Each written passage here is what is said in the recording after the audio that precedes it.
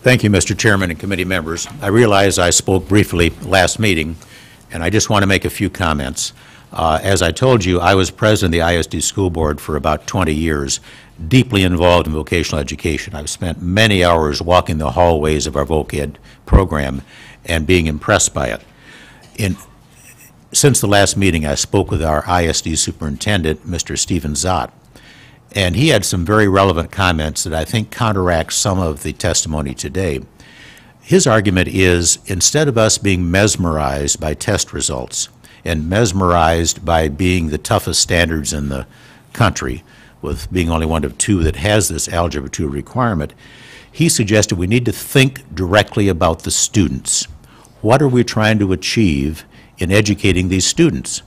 What we're trying to achieve is to get them to think about problem solving, about collaboration, about critical thinking.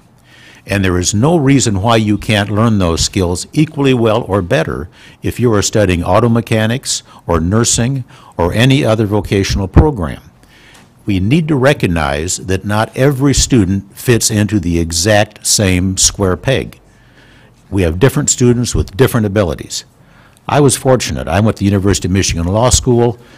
My academic background worked out well for me. My son is the opposite. He can fix things, which I can't. He can look at a problem and solve it mechanically.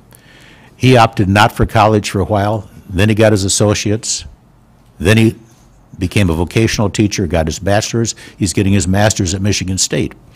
I say that because there are different routes to achieve what we want to achieve in this state, which are high performance and successful students who make a good living.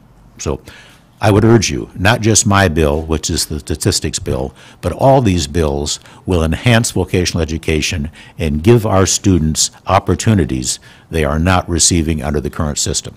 Thank you.